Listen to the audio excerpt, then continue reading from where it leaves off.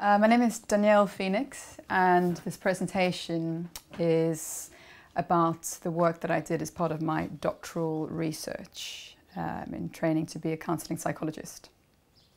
So the title of this presentation is Exploring How Males who encounter phenomena they identify as conversion disorder or functional neurological disorder experience agency in their lives. And the focus of this is on agency, how that is experienced.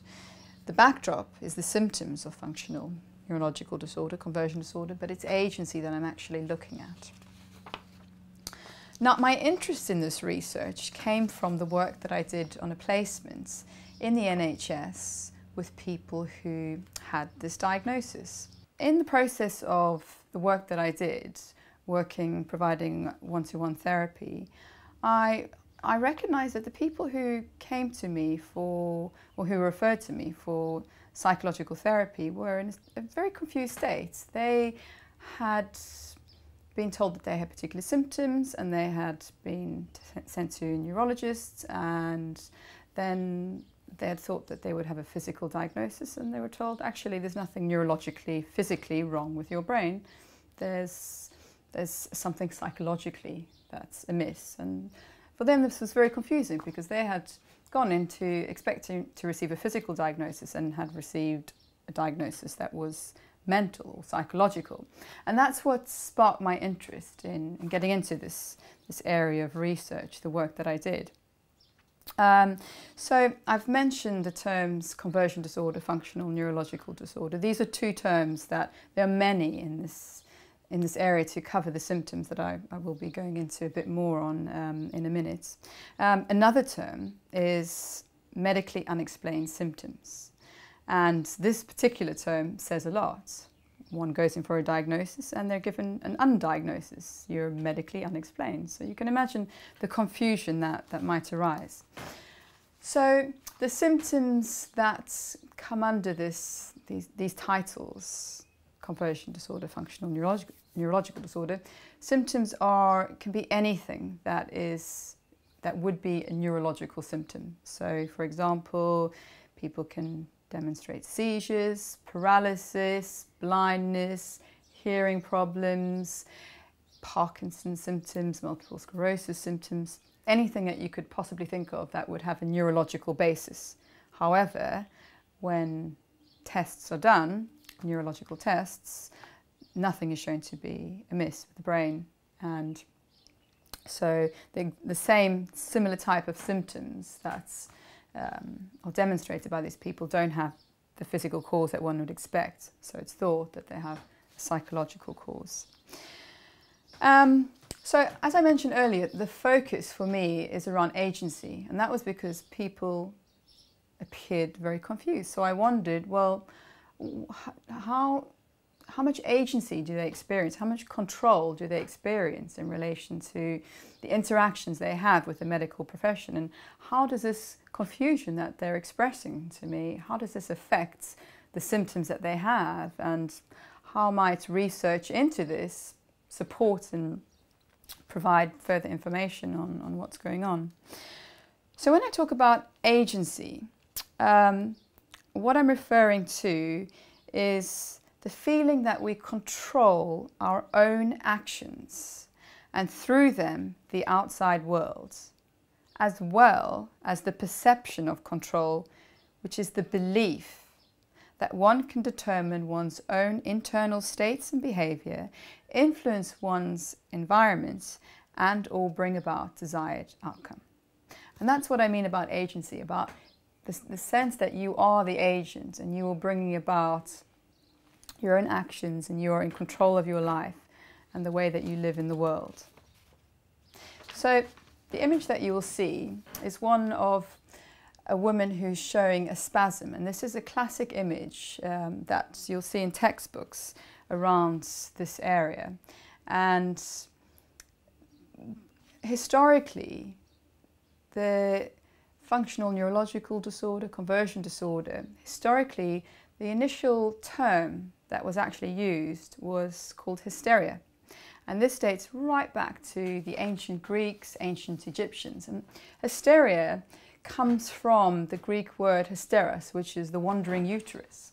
And this area of research is an area that has tended to have more of a focus on women. So I mean, if you look at the word hysteria, hysterical females, emotionally unstable, it has a very strong historical context, which is in part why I wanted to focus on a male population, because this is an under-researched population, and males do experience these symptoms, but they don't tend to be explored or recognized in quite the same way.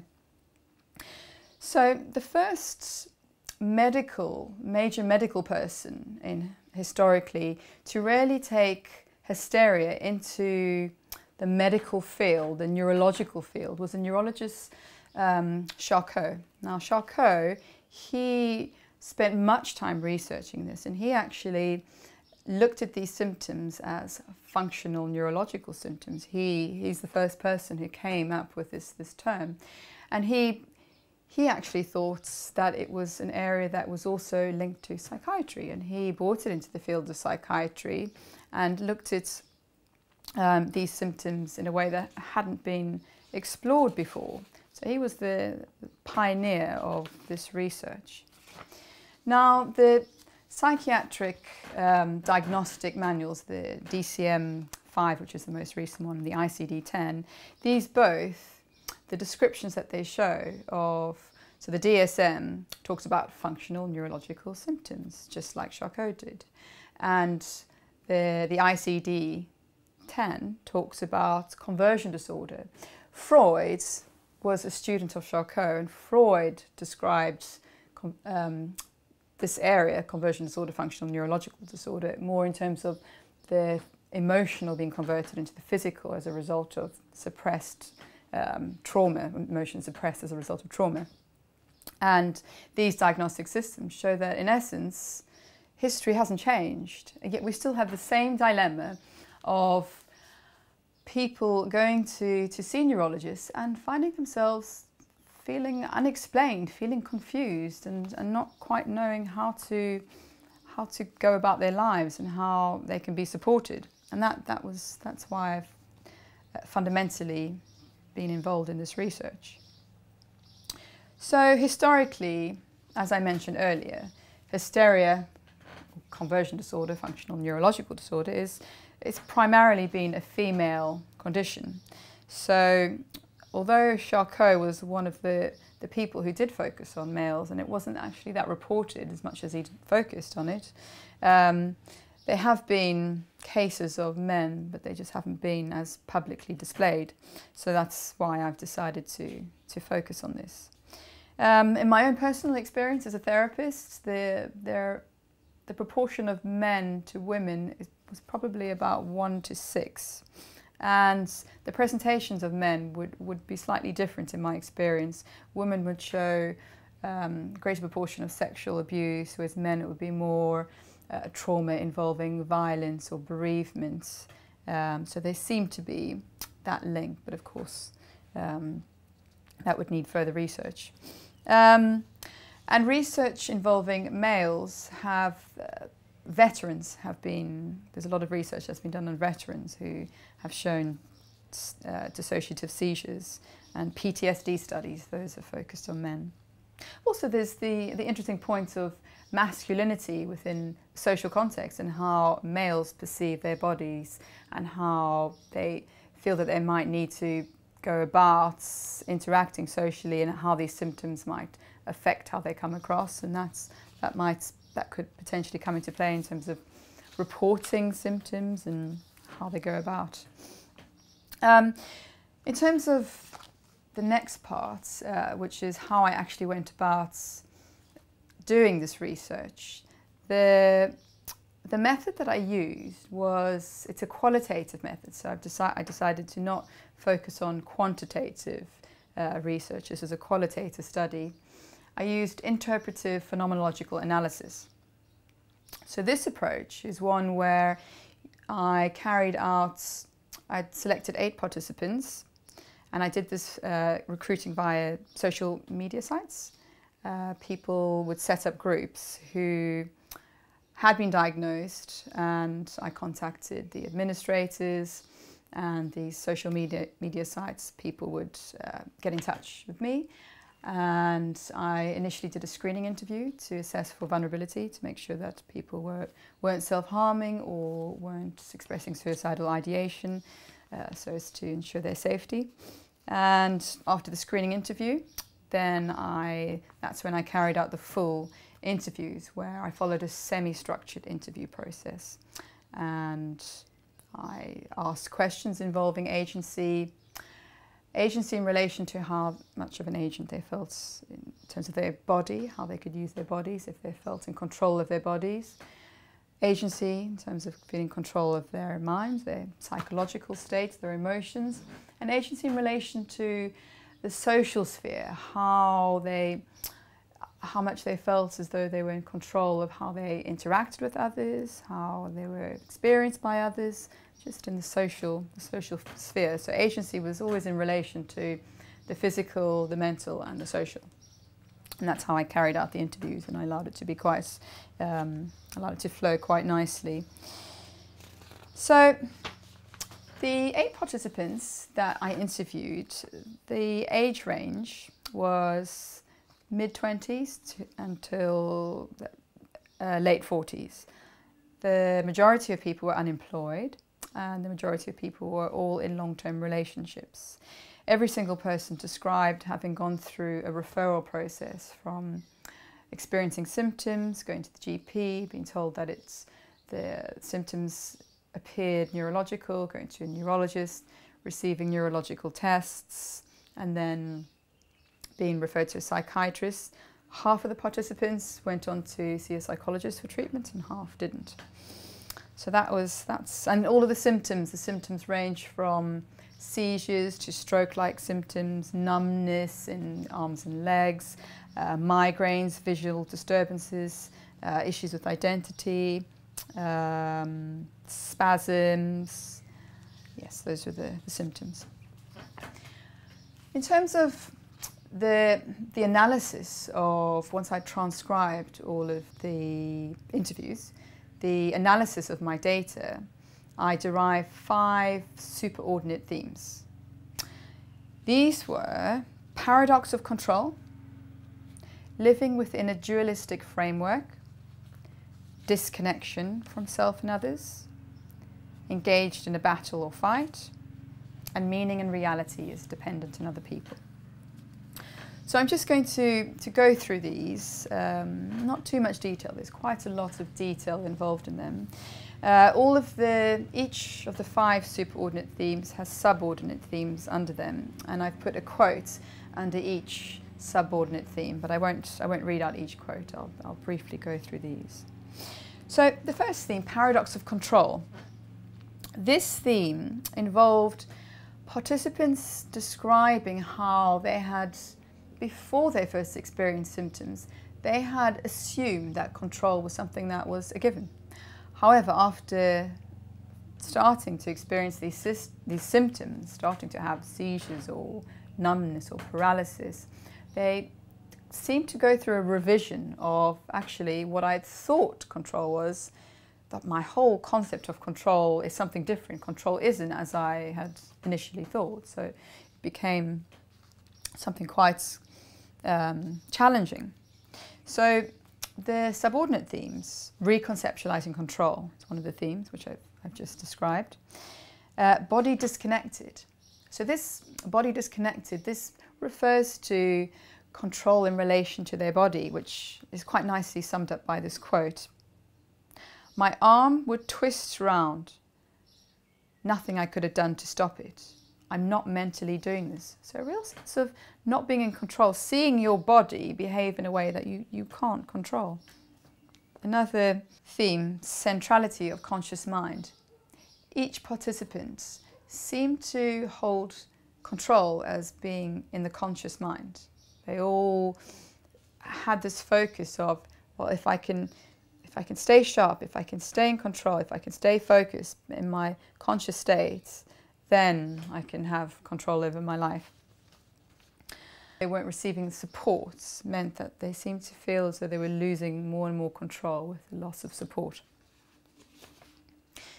So the second superordinate theme, living within a dualistic framework. The subordinate themes, identities and conflicts, mind-body duality, those participants seem to show a division of identity. For some people, this was actually quite literal. They, in a dissociative period, they would not remember what happened, who they were when they were in their kind of normal states. For others, there was a sense of identity that involved emotions like anger or shame, emotions that they didn't appreciate or like, they didn't identify with themselves. They seemed to try and separate this from themselves. Something becoming and nothing unbecoming. This theme came up in relation to their interaction with the medical world. So they seem to approach a medical professional with the desire to receive a diagnosis, and in the receiving of that diagnosis feel as though they have something, they are something, they have something tangible. However, when they received a medically unexplained diagnosis, they seem to experience this sense of, am I real? If these symptoms are pseudo-symptoms, what does that make me? And they seem to, their sense of reality about themselves and in relation to the world seem to be affected by this. Unconscious-conscious separation. This theme involved a sense of consciousness being something that was very separate to unconsciousness, or unconscious processes, where people would talk about those periods where they would go to sleep as being out of their control, and all sorts of things could happen that they didn't understand or weren't in control of. The third superordinate theme, disconnection from self and others. This theme involved topics like people felt alienated from their own bodies, their own experience of self, and from others in the world around them, and isolated from themselves and others too. So body as distorting perception. They experienced the symptoms as leaving them in a position where they felt as though their experience of self was becoming really disconnected. They didn't understand what was happening to them. I isolate, you isolate, we isolate. A real sense of the more symptoms, the more they experienced symptoms, the more isolated they felt. And a trust and mistrust, expecting the worst, seemed to become more and more paramount. This body is not me in authenticity. This showed how participants really, they couldn't relate to their body. They saw their bodies as being, when under experiencing symptoms, their bodies as not being their own, and not being them, and not understanding what this meant. And dissevering anger. They all seemed to go through this process of really separating anger out from who they were. The fourth theme, engaged in a battle or fight. All of the participants showed a sense of really needing to fight to survive, fight to stay in control, fight to keep this other side or these symptoms from consuming them. And a sense of being stuck in frustration in relation to this battle, being head to head the whole time with a fear that they might lose the fight. And battling undesired aspects of self. This also communicates this. Now, the final superordinate theme, meaning and reality is dependent on other people. This involved, so the one theme, expecting one's power to be provided by another. So going to the medical profession and expecting to receive information about themselves, expecting to receive a diagnosis, and then when they're not given one that makes sense in the way that they're looking for, then this real sense of disempowerment arose, where people would continue to go back again and again and again, hoping for the person, the medical professional, to give them this power, rather than them perhaps look at their symptoms in a different way and take on power themselves. Knowledge being the door to acceptance. So this was very, very key. Everybody sought out, wanting to understand, what does this mean? What is conversion disorder? What is functional neurological disorder? And really not quite understanding this. And there was the sense of, if they could understand it, then it would be okay. And responsibility is residing outside oneself, again, in relation to the medical professional. But there was always an underlying desire for cohesion, a desire to have themselves explained by the profession that they were engaging with, have themselves accepted by the people around them. And this came throughout the interviews. Okay, so those are the themes. Now, if we go back to the focus, agency, and we look at, well, how has this come out? How do these people experience agency? Well, in terms of the feeling of being in control, I think it's yes and no. So these people, when they're experiencing symptoms, being in control of their own bodies, then they don't feel in control. However, when they're not experiencing symptoms, they actually did describe having a great deal of control, because their conscious attention became so focused on the body, and when they weren't having symptoms, they felt very much in control of their bodies. And the perception of control, so the belief that one can determine one's own internal states and behavior, influence the environment and bring about desired outcomes. Well, they described a sense of control around this in relation to isolating themselves, staying within their home environments. Then they felt very much in control. But in relation to uncertainty and in relation to the world and how they could engage outside of their home environment, they all described quite a lack of control in this area. And the sense of agency very much seems to involve a sense of how connected or disconnected these people, these participants, felt in relation to themselves and others.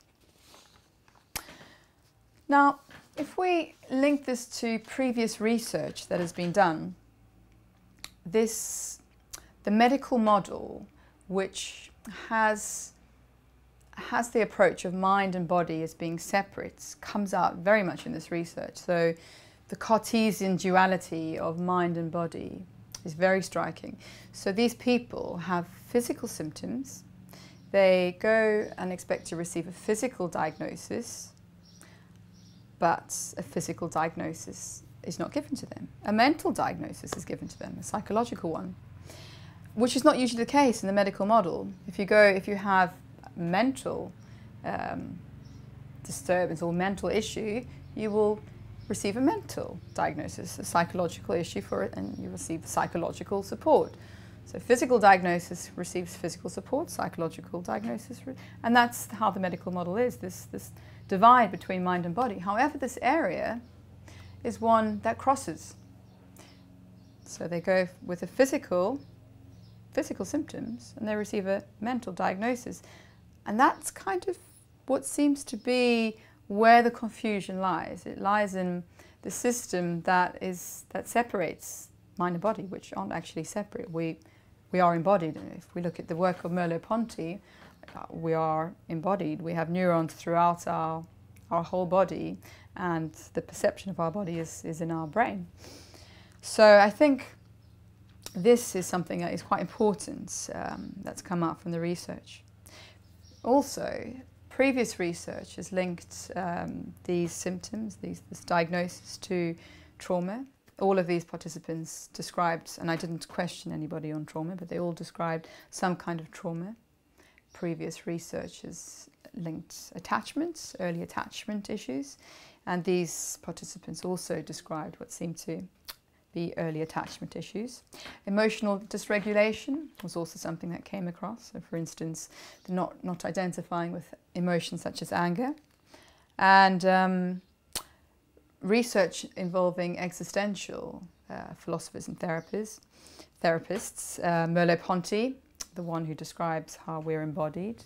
This research seems to support the work of Merleau-Ponty, and Merleau-Ponty might say, well, actually, perhaps these symptoms are a communication to others, communication of a feeling of distress that people might not consciously be aware of, but they're communicating nonetheless by their actions.